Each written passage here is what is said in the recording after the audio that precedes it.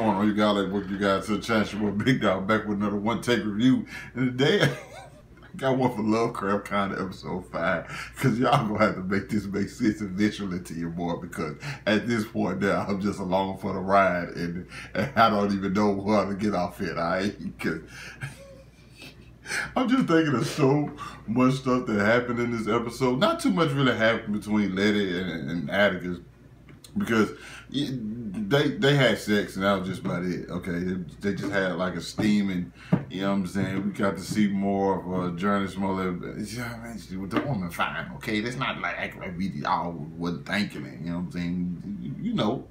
But that's not the only sex scene they had. We found out that Montrose is gay. I think we kind of already knew that though. Yeah, that happened. Biggest story of this episode though was pretty much like Ruby getting put into waking up in like a white woman's body. She not knowing what the hell was going on. Well, Ruby, welcome to how we feel, baby, because we didn't know what the hell was going on. William pretty much turned her into a white woman, gave her the capability to be a white woman for a day so she get to see how white people live. And by the end of the day, she basically Cinderella with you know, without the pumpkin and stuff, but she actually turns back into just her normal self, you know. She just, and it's something that she had wanted to be like, hey, as a black woman, like, I can't get to, like, you know what I'm saying, certain opportunities, and, you know, I can't just go certain places, like, people mistreat me. And she said when she was a white woman distressed in the street, people wasn't afraid of her, people were afraid for her. They were more concerned about her well-being because, like, she was white. And you're like, okay, cool. But it gets even crazier, people. When she starts peeling out the skin and stuff like that, every now and then you just like, okay. And her biggest thing, like, ooh, I want to work in this department store. You know what? Cause you know what? I'm not gonna even talk about Leti for that, because there was a point in time in my life where I just wanted to work at Flight Club. You know what I'm saying? I was like, I don't really know what the hell I want to do. I just want to work at Flight Club for the rest of my damn life. Wow, 2015 seems like so long ago, bro. But that was she got opportunity. She got to see. She was able to actually mistreat black people, or the black clerk. You know what I'm saying? She got to see what white people were saying behind them. She got to see what white people do in their spare time. When she's like, but that wasn't as the white lady. She was herself when she, you know, William asked like, hey, I need you to plant this, because like William is dead, you know what I'm saying? The William got shot and so on and so forth, and like we have to frame the sheriff, you know, to get some revenge on him. She's in a closet with some dude chained up and tied. We also see the sheriff, like he got half of his body cut off and replaced with somebody else's skin. Listen, bro, I don't know what the hell's happening, okay? It doesn't make any sense to me. Why does this man not have on his own skin? What does that even do for somebody, okay? The other guy, like, his head is, he trying to talk with, shit. You know, but listen, no, it doesn't get crazier there. Because, listen, they had a lot of butt action going on in this episode. And so, basically, okay, hey, bro, it's just so wild. You really think about it. Because, like, William tells Ruben, hey, you can do, I didn't put you in that skin to like change who you are. I get it, put you in it so you can, like, you know, do certain things that you weren't able to do before, like open certain doors, you know what I'm saying?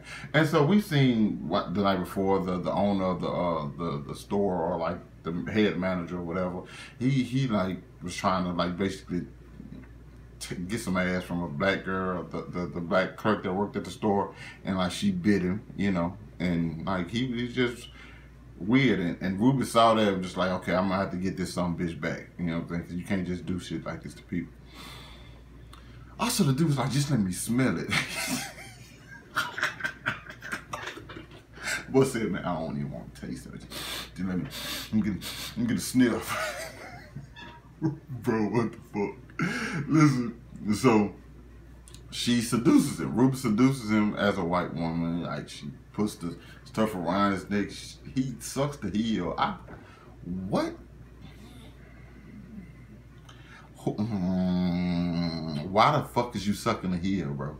She puts the belt around his neck and ties his hands together. Dude, what kind of fucking kinky shit did you think was finna go down? You just supposed to hit that ass and just dip. Like, he trying to do too much. But if he would start hitting that ass and she would have started peeling, oh! Macho Man Randy said, okay. It's just weird, okay? And it gets even weirder because she starts raping this motherfucker with a stiletto. But there was so much butt activity going on in this episode, okay? Because she was...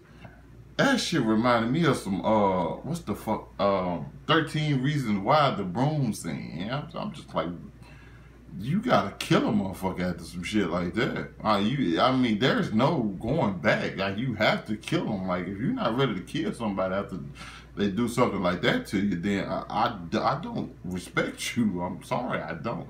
But, nonetheless, she does it, and then she stands over. I just want you to know there was a nigga bitch who did she say nigga bitch? I really feel like she said nigga bitch who did this to you. She might have did, but I know she said nigga something. And I'm almost positive it was nigga bitch. Episode continues. It gets even crazier because she walks in and she's like, "Who are you? Because what are you and Christina doing down there in that room all the time? Because it's always locked and y'all never come out, you know." So she's like, "Okay." So then we start seeing something happening to William. I'm thinking like, oh, William just gonna turn out to be a black guy who just parades around as being a white dude. Nope. There is no William. There's only Christina. Boy, they is taking transgender shit to the next level. I hope people find that joke funny and not offensive because I think it's very funny. My bad. So it's weird when you think about it. It's like, wow, so Christina really bangs out on Ruby. She really used this. Is it? I don't even know what you classify that as. There's no word for what they.